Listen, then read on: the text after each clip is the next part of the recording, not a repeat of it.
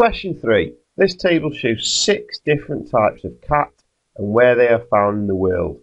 So down the side of the table, we've got different types of cat, and they're all wild cats, which you probably wouldn't want to bump into, okay, because we've got lions, tigers, leopards, and cheetahs in there. Then across the top, we've got different parts of the world. So we've got Europe and the Middle East in this column, Asia in this column, and then we've got Africa in this column. And it's ticked or crossed depending on whether or not you would find that cat in that part of the world. So let's have a look at what we've got to do. It says, use this table to answer these questions. Which type of cat is found only in Africa? So it can only be in Africa. Now if we go back to the table, well, if it's only in Africa, we're looking for a tick in the Africa column but nothing else.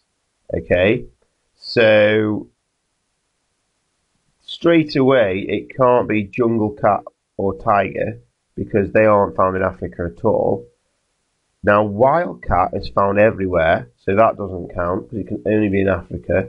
Lion is in Africa and Asia, so that doesn't count. The only one that's only in Africa is cheetah, because as you can see, he's ticked for Africa, but he is crossed for Asia and the Middle East. So the cheetah is the only one for Africa. So all I need to do right here is write in cheetah. Get a different colour for the second part of the question.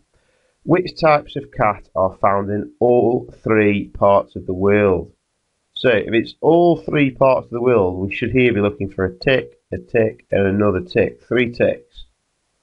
So we're going back to the table. Well, jungle cat doesn't work. You've got to cross there. Wildcat has got 3 ticks, and that's what we're looking for. So we've got wildcat, all 3 parts of the world. Can you spot any others? Tiger, no, that's only Asia.